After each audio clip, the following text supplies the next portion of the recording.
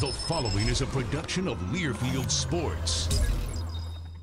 The Wisconsin Badgers were better than Minnesota for the most part on Friday night, and then Saturday, dead even. But Wisconsin managed only 2 points in the 6-point Big Ten series. Now it's off to Penn State. I'm Brian Posick, the radio voice for Badger Hockey, and head coach Mike Eaves joins us next on the Badger Hockey Digest. Pass out high, Davison won't shoot. Here's Hughes, he will, he scores! Yes! Cameron Hughes has been waiting a long time to light the lamp as a Badger. He finally does on the power play with 1:13 left in the third. Here's Corbin McGuire, right down the middle, right-hander looking, backhand, scores! Atta baby Corbin, all the energy in the world and a pretty good set of hands. Corbin McGuire with a go-ahead goal in the 7th round of the shootout. Don Lucia now counters with Justin Kloos. Kloos backhand, missed the net. Badgers win in a shootout.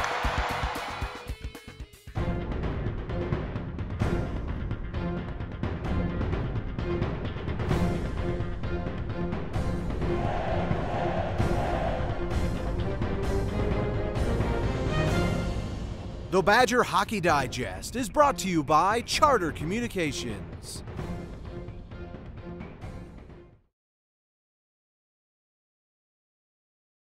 Welcome to U.S. Cellular. My family of 4 would like to switch to your best plan ever. You know you don't actually need 4 people to get our best plan pricing. Oh.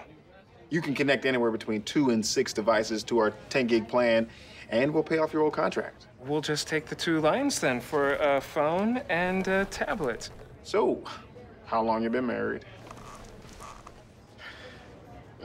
Switch to our best plan pricing and get our new $100 trading guarantee. U.S. Cellular. Well, it was an entertaining series this past weekend, Wisconsin and Minnesota. I'd say the fans got their money's worth, didn't they? They did. It's funny, I got an email from a former alumni that said you played great for 118 minutes and 40 seconds, 20 seconds. Yeah. He said you take that 100 seconds out of there, and it was a really good weekend for us and very entertaining, as you said. And could it be any more entertaining than a shootout victory on a Saturday night against the Gophers? It was a lot of fun, and I'm glad we ended up on the good side of the coin on Saturday, because we played very well, and it's good feedback for our kids, gives them energy to come back to work on Monday. Yeah, and minus the 140 seconds on Friday, you played pretty darn well that night too. Yeah, we did. We did a lot of good things, and we played more in the offensive zone, which what we needed to do. And in that 100 seconds, you know, it was funny, we had an all-staff meeting today, and we're talking with the soccer coaches, and they have a young squad as well, and they said the same thing. You know, even games last year, now this year, when they play their inter-squad games and such, in their spring season, it's the mistakes by the young people that are huge, and the ball ends up in the back of the net as the puck ended up in our net on Friday night. But a lot of good things to build on. We watched video yesterday. The defensemen watched together in the video room, and then we had the forwards come in, and you know, 3/4 of the video was good stuff. Yeah. The area that we need to improve on is the area that we focused on at the end of last year with an older team, and that's coming into our zone from a line rush against in defensive zone coverage, and it's an area that we will keep pounding with this young group as well. Sure. Mike, you've played in a lot of games, coached a lot of games, watched a lot of games. You'd never seen 4 goals in 140 seconds? Or, no. Well, actually 100 seconds? 100 seconds. Never seen that before. I guess, well, you shared with me at the St. Cloud, yeah, Dean Thibodeau, who's our video coordinator, said he saw 4 goals in 55 seconds. So, I mean, that's your head would really be spinning then. So, well, the next time we get 2 goals scored on really fast, I'm going to call a timeout just to stop the bleeding right there. But never seen that before. Hope to never see it again unless we do it. But very rare that happens, and we just move forward from there. Yep. I'm happy that hockey has only 1 timeout per game. I love basketball too, but too many timeouts. It's crucial. I mean, 1 timeout, you really have to know, all right, is this the right time or not? Most of the time we see it at the end of hockey games, but you had to take one there. Well, we did. Sometimes you go over to your assistant coach, you say, what do you think, should we take one now? There was no need to ask. We needed to take it right there. And the interesting thing was, when we called the timeout, we as a coaching staff, okay, everybody in, then the older guys took over. We didn't say a word. they took over and said, hey, let's settle down here. Let's get back to doing what we do. Play the right way is kind of our mantra. And we settled down and got back and, got a goal before that period was over to make it a 5-4 game going in the third. So, yeah, timeouts are very precious in the game of hockey. Yeah, Gophers ended up winning that game on Friday 7-5, and then another entertaining game on Saturday, too, that went down to a shootout. But you grabbed the lead with 1:13 left. And I know everybody in the house, and it was a packed house on Saturday night, thought, all right, this is the one the Badgers are going to get. And it was, I took a look around. The fans are all on their feet, and we had time to draw out and have our guys remember what we wanted to do. And just didn't get it done. A puck went right underneath Grant Bessie's stick, and I thought we played a little tight rather than play our areas. And maybe that's something we can work on. But again, it took our breath away. The thing that was unique to watch our young guys was the fact that after they scored it tied up in overtime, we didn't shrink like we did against BU. We seemed to really be deflated. We came out with a little bit more energy and gusto and played harder in the overtime, which got us into the shootout. Yep, and Corbin McGuire scored the game winner in the shootout. Also happy to see Cameron Hughes and Ryan Wagner get their first goals as Badgers. Wisconsin's on the road now for a while. We'll tell you about Penn State in just a moment. Salad, drizzled with some olive oil and topped with a dash of salt and pepper.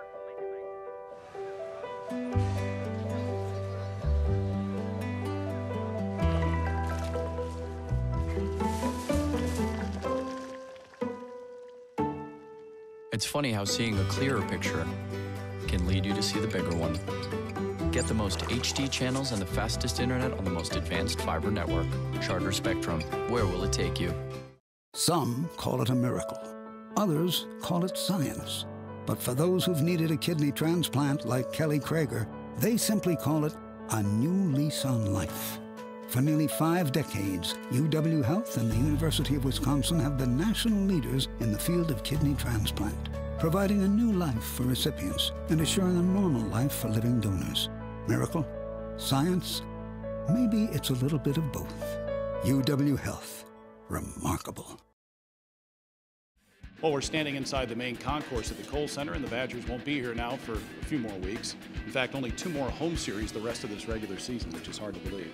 Well, it's gone by quickly, and it hasn't. But as we talked about yesterday as a team, I'm really glad that we have the schedule we have. We play 4 away series, 2 home series, and then we go to the Big Ten tournament in Detroit. This kind of sets us up well for the end of the year, because in order for us to extend our season, we need to figure out how to win on the road. And so we have these games, these 4 series on the road, and then going to Detroit. For us to extend our season, we're going to have to win 3 games in 3 nights to get into the tournament, and that's our goal at this point. And we're playing better. We want to be playing even better by March in that time period. So having the schedule that we have at this time of year is a good thing for us. Right. While there still may be some issues in the defensive zone that you're trying to correct offensively, it seems like you're coming to life a little bit, and the power play's been clicking too. No, there's, when guys get their first goal, it's a weight off their shoulders. I know for both Cameron and Ryan Wagner, who are used to goal scoring, that it's almost unbelievable that they haven't scored up to this point because of their history. And so that's a real good thing for our team. And you include in that the power play. We seem to we're doing better things there along with the power play. Our penalty killing is getting better. Yeah. So we're getting better, and that's the thing that's encouraging for the players and the coaching staff at this time. All right, now it's off to State College to play Penn State, a team that has 13 wins. Right now receiving votes in the national polls, 1 spot out of the top 20. It's a much improved team, and it plays in a rink that is supposed to be loud and raucous. Wisconsin was there last year when the students weren't there, their roar zone. I'm anxious to see what this atmosphere is going to be like. Well, it was pretty electric last year without the students, because it sold out. I mean, it's tough to get a ticket there, and the students get the priority on those tickets. But then when they weren't there, the people in town were able to go. So it'll be interesting. Again, great atmosphere for a young team to go out and figure out how to steal a couple ponies going into Penn State. Yep, and they've got some good forwards too, in Taylor Holstrom and Casey Bailey, who leads the Big Ten in scoring.